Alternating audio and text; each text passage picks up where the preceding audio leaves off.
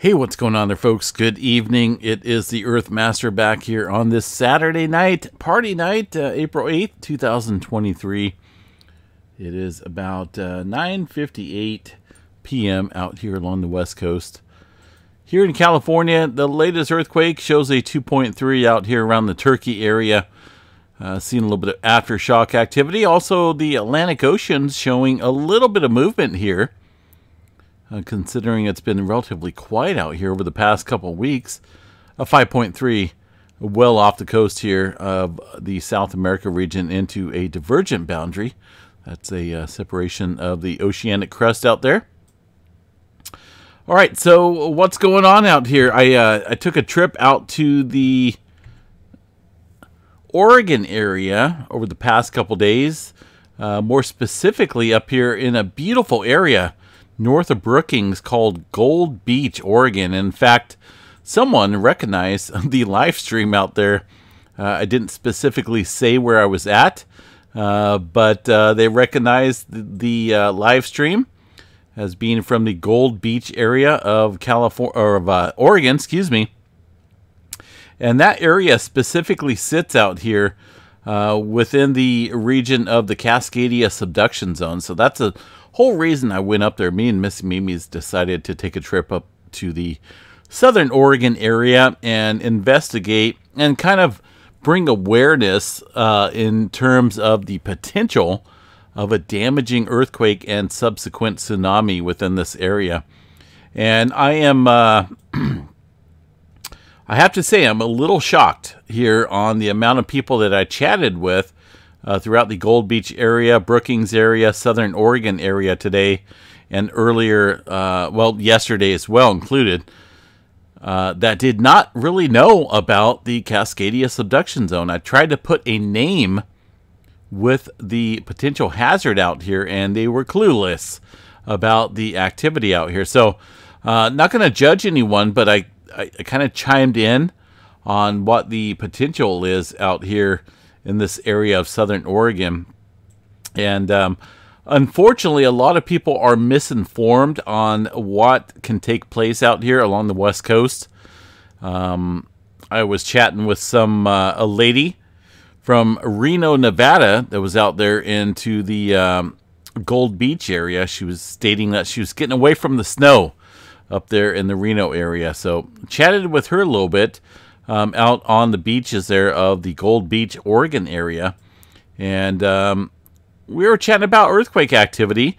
And she brought up that, well, the last major earthquake activity out here along the West Coast was the 1906 earthquake back in the San Francisco area. Technically, that has nothing to do with the Cascadia subduction zone up here into the area of the Gold Beach region. So a lot of misinformation up here into the Oregon area. A lot of people tend to think that this area is not overdue for a big one, but it is in terms of, well, geology speaking. 1700 was the last earthquake out here along the Cascadia subduction zone, which, by the way, can trigger a 9.0 or greater earthquake, and a subsequent tsunami potentially up to 100 feet high out here along certain areas of the coast range here. I specifically picked out Gold Beach because it is in a prime area of a tsunami when it comes to the Cascadia subduction zone. And there's a lot of information when it comes to the potential out here. We can chat about this probably for endless hours, but I'm not going to go into it. There is a little bit of information in regards to the economic impact out here. Earthquake potential fatalities could range between 650 to 5,000 fatalities out here from a 9.0 out here along the Pacific Northwest. And that's just from the earthquake alone, with an additional potentially up to 5,000 deaths due to the tsunami. So if the earthquake doesn't catch on, then the tsunami would probably finish it off, unfortunately.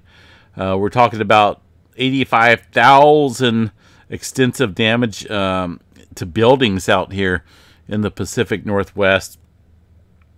According to the Office of Emergency Services there is a 37% chance that a megathrust earthquake of at least 7.1 plus.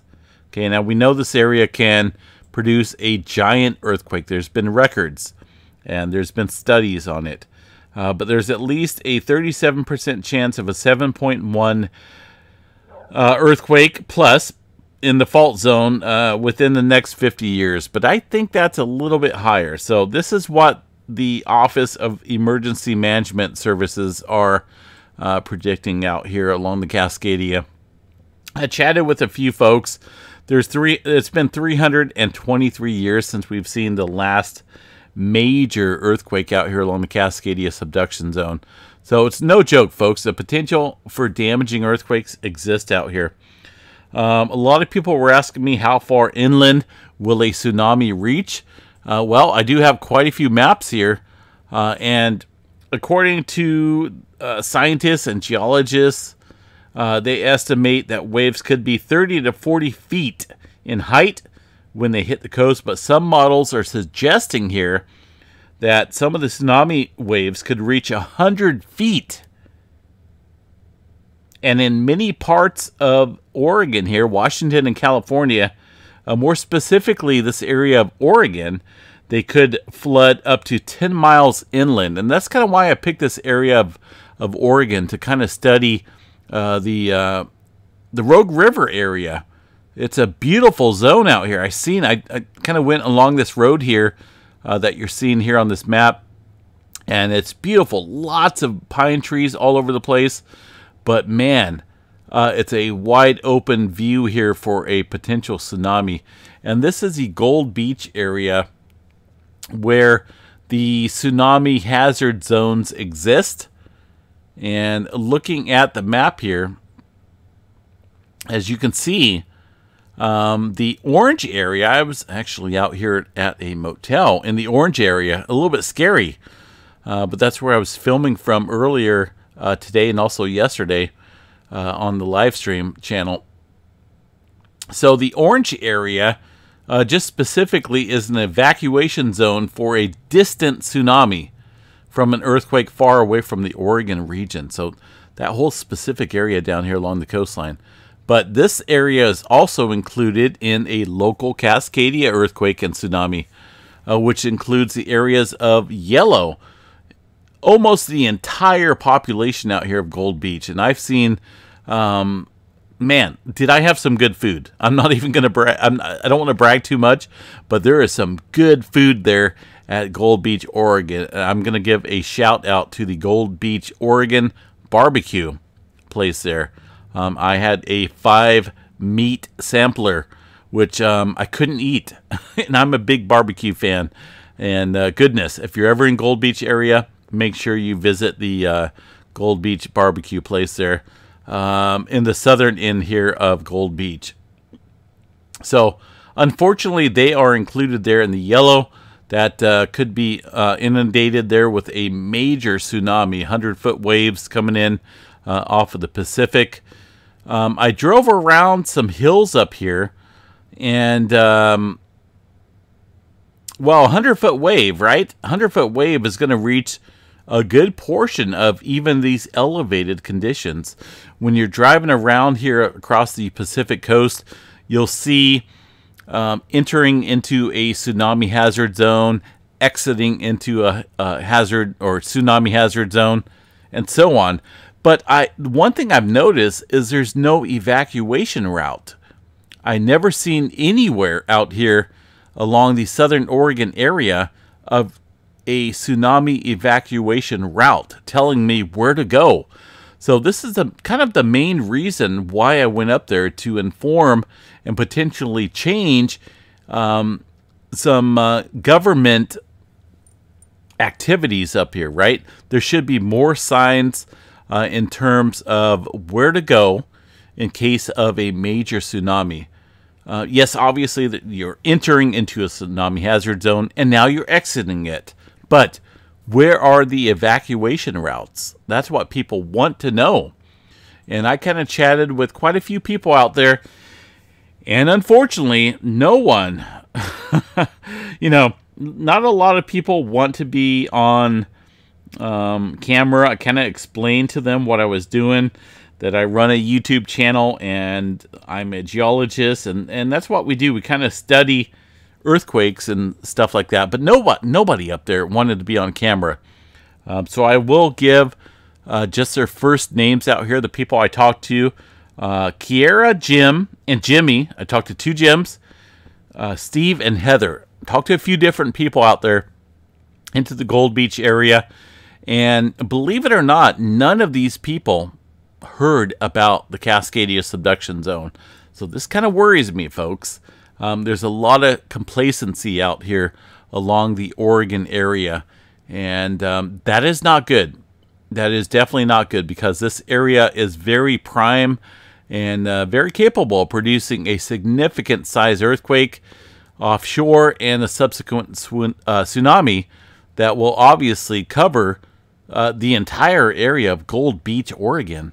Not to mention the entire area upstream here of Gold Beach, Oregon. This is a broader view from a very awesome site. I want you guys to check this out. I'll include this here in the description of the video. But this kind of shows you how far inland the tsunami could travel here. Look at this. Well inland into... I'm not for sure about this area here. But as you can see on the map here of Oregon, obviously the canyons and the rivers that flow downstream, right? You get the snow melt and the river runoff flowing out to the ocean. Well, obviously that means that water can flow in the upper direction. And this, it's not a good view, definitely. Areas around here look like it extends further than 10 miles inland here from a tsunami that could take place along the Cascadia. So my main prime objective going up to Oregon over the past couple days was to inform people of the potential hazard out here. And I shouldn't, as a YouTuber, I shouldn't have to be the one informing people about it. It should be the folks themselves being informed from obviously their local government, schooling, education, and man, it's a little scary, folks, that not too many people know about this. It sits right offshore. If you watch this channel, we know about the Cascadia subduction zone, and I think it plays a more major part than what people believe. Complacency, right? We all get complacent. Well, nothing's going to happen. If it happens, oh well. The lady from Reno I was talking to, she was a little bit older than me, but we were out there on the Gold Beach area, and literally, I can't zoom in that far, but we were beach level, literally within a couple feet of the waves, and the highest mountain peaks there was probably a good mile away, and they were probably above 500 feet or so. And I kind of mentioned to her that that would be the prime place to take cover to within 20 minutes of feeling a major extreme earthquake. We only have 20 minutes out here from the time a 9.0 strikes offshore to the time a potential 100-foot wave could come inland. And, well, she basically said that, well, that would be it. She couldn't make it. She would not be able to run that distance. And that's an unfortunate thought process, When me and Missy Mimi's was out there, we were like always thinking of an escape route. Where would we go? What would we do? Would we go back to the car, back to the motel, or would we just head for higher ground? It's all dependent, all subjective on where your location is. But I need to get out a more information here to the Oregon coastline people. There's just too many people out here that do not know what sits offshore and what to do. You know, a lot of people are like, oh my gosh, you know, what's going to happen here? And they just panic, and that's it. They don't realize that the main damaging potential here is a tsunami. Seeing some beautiful homes up here into the Gold Beach area, up on the hills and stuff like that. But even so, this land right here, believe it or not, this land is it's supposed to drop between 5 to 6 feet, potentially more out here along certain coastlines, because this has been building up, right? You got pressure. It's hard to explain here, but you got pressure here building up along the coastline of Oregon, Northern California included, and Washington, and also Vancouver Island range. This is where we get our uplift here of the coastal range. The Juan de Fuca plate is being subducted underneath the North American plate here to the east, and that is providing a spring type of fashion. This is winding up pressure, so to speak. So there's always uptick, vertical uplift here of the land. You can see it right here with all these different fault systems. They all got different names, but it's the Cascadia fold and thrust belt. This is all rising out here due to the elevated land lift from the Juan de Fuca subducting underneath the North American plate. So when that subducts, or when the earthquake happens, we're going to get that release of pressure, and the land out here is going to drop potentially more than 6 feet. So if you're standing at sea level, this is going to drop well below that level. So not only do you have to deal with the flooding at hand due to that drop, but the subsequent tsunami that will continue about 20 minutes later inland. So I think that's one of our most dangerous, hazardous areas out here in the Pacific Northwest. Obviously, we got Yellowstone, but I don't think Yellowstone, you know, far as the United States go, the most potential hazard is the Cascadia subduction zone. Yellowstone erupts every, I don't know what it is, but we're not seeing any signs of any eruption with Yellowstone National Park. With the Cascadia, it's been 323 years. 1700 is the last earthquake, 9.0, potentially greater, out here along the Cascadia.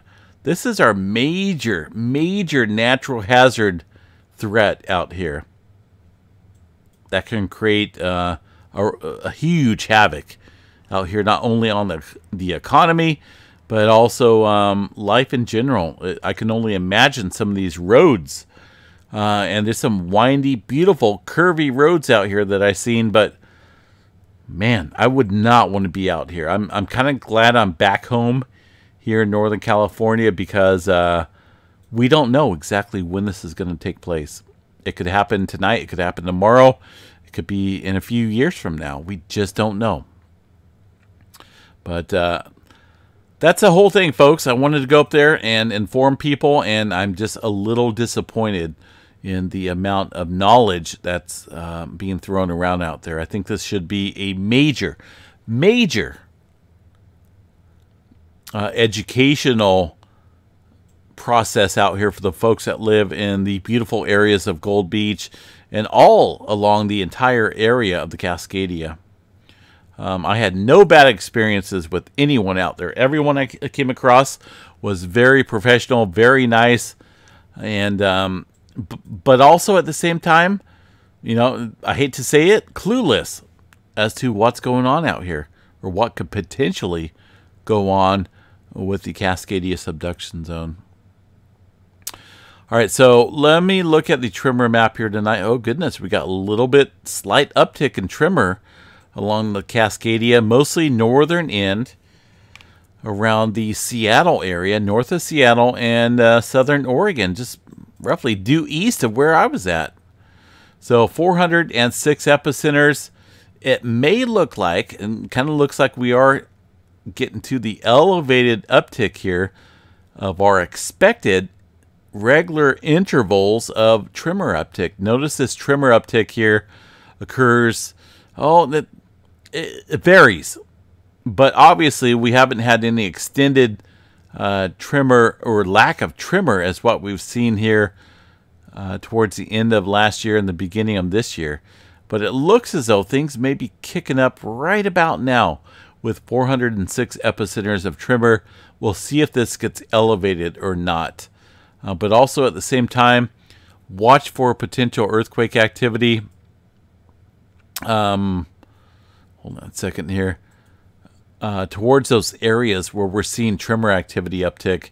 That includes areas outside of Seattle and roughly around the Gold Beach, Oregon area. We'll see if things kick up there in that region.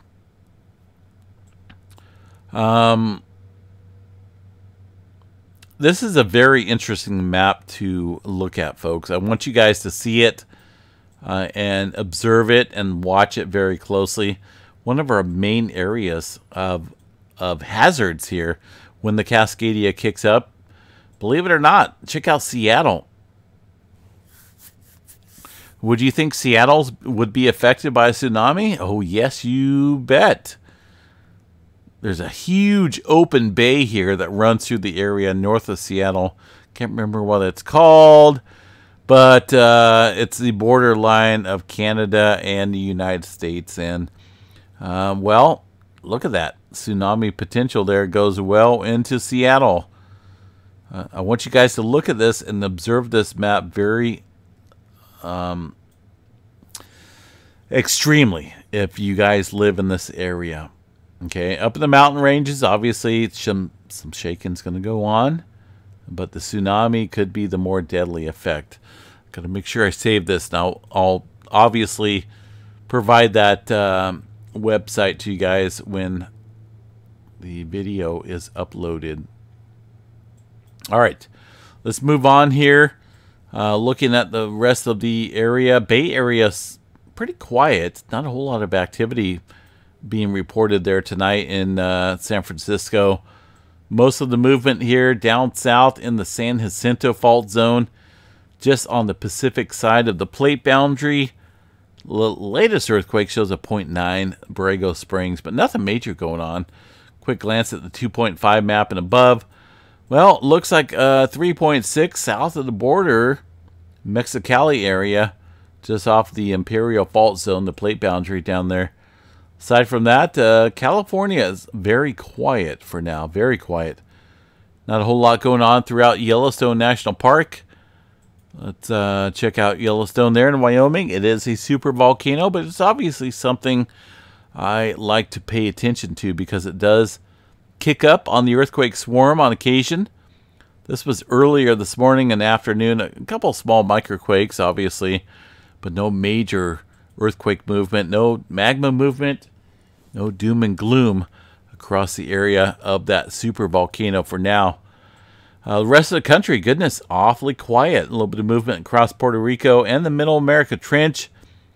South America region seen some deeper activity earlier today with a 4.2 in the Chile region outside of the Peru-Chile Trench here. 165 kilometers deep. One latest earthquake out here into the Atlantic Ocean, a 5.1. It's a divergent boundary. It's on the St. Paul fracture zone. A couple different fractures out here close to the equator. Further east, there's that movement across the Himalayas, northern India, across Myanmar, and the Java Trench. We've noticed a little bit of uptick here across the region here today. Although most of the activity looks like it's older movement from this morning. Notice the redder color rings. Most of the newer activity. Goodness, there's a deep earthquake activity there. Which one is that? The 4.0 into the, is that the Banda Sea area? 450 kilometers deep. That is a super deep earthquake. And fairly new for that region. Nothing showing up here around the Banda Sea for now. Mostly earlier earthquake activity, but consistently deep. Definitely seen some deep activity out here across the area. That could spell trouble, obviously, across the region of Indonesia and westward here. That earthquake plate tectonic map here. It shows you the general GPS movements here of the plates. This is the general plate drift. Plate movement here. Pacific plate obviously moving well to the northwest. Got a huge line here of crunching movement across the Australia plate, Eurasia plate, and the Pacific plate all combining here in this area. That's why we're seeing all that earthquake activity. It's one of our main regions of the hotspot activity kicking up. So watch this area pretty closely. The Philippine plate here up north got some deeper movement here into the Mariana Islands area, northern Mariana Islands, with a 4.4, 177 kilometers deep.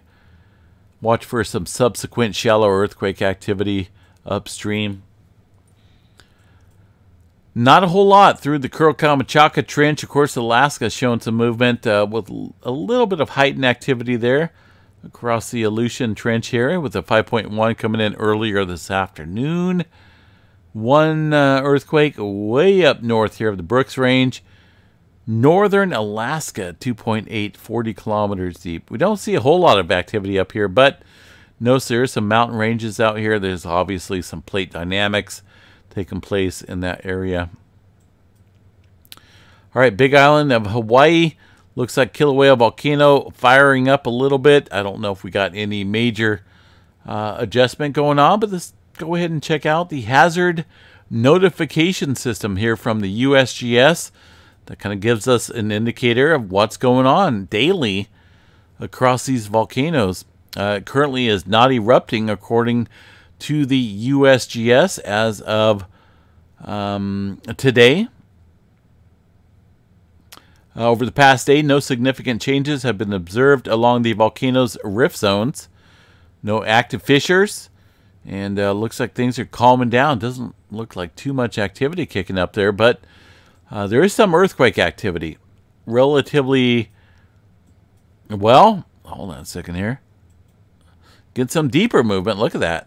Even though these are relatively new, these earthquakes are occurring down there about 10 to 14 kilometers below the surface. So that could be an indicator of some recharging of the magma chambers. We'll watch that pretty closely. A little bit of activity stretching out towards the Lohi Seamount off the coast of Pahala, 30 kilometers deep.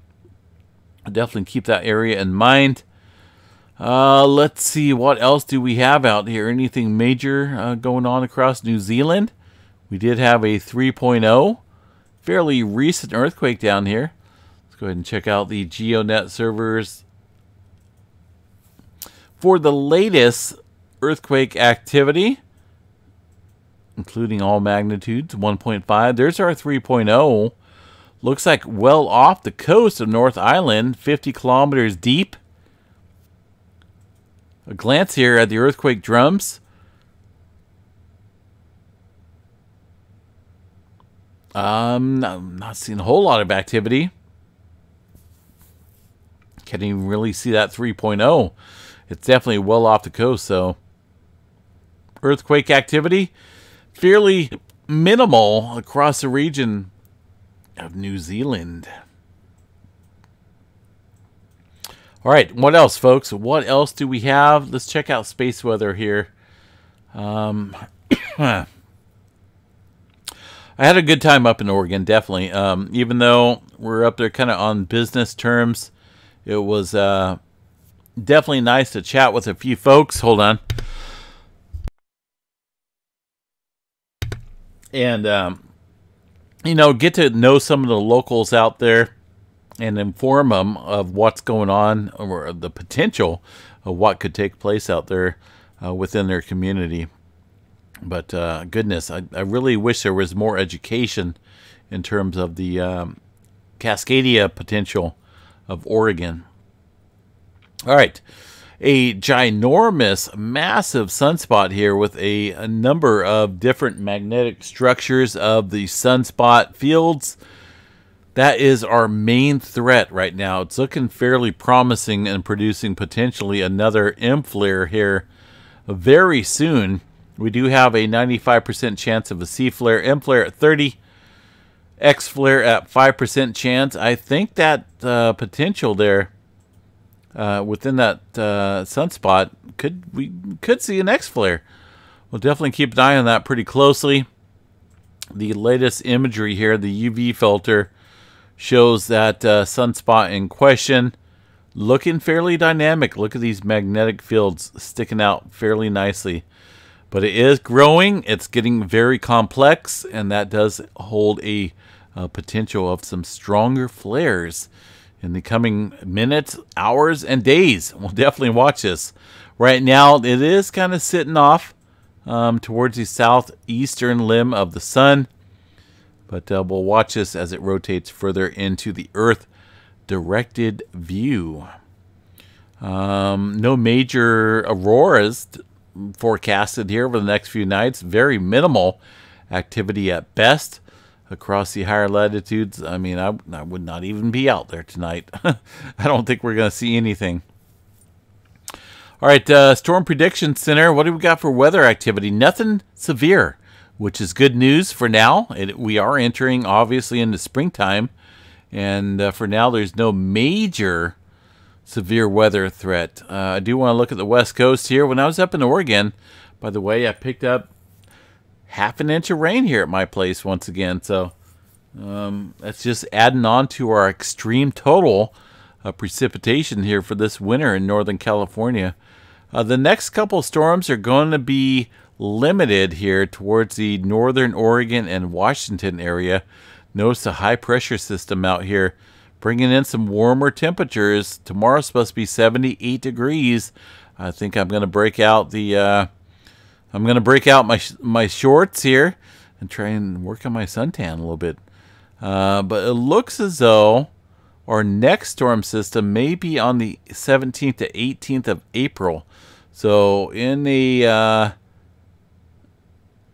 week or so, we'll see how this plays out. After that, looks like things may be a little cooler before it warms up back again. But man, that does spell trouble out here along the southern plains with some severe weather. Definitely keep an eye on this, folks. It's been an odd one. Let me tell you. Out here in California, we've seen one of our most snowfall packs in history. For a La Nina year.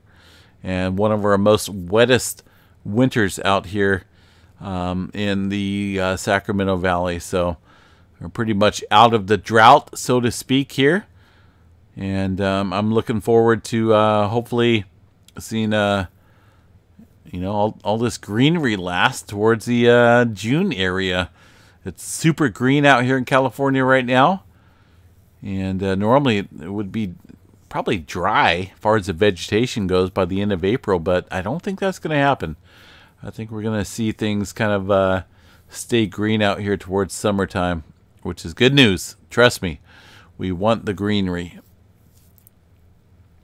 All right, what else do we have here, guys? Oh man, we're past 30 minutes out here. Okay, we do have the member drawing coming up here in approximately a week. On the 15th of April, we'll be doing our member-only drawing here. We'll give it away some prizes here. $50 Visa, MasterCard, gift card, whatever you want.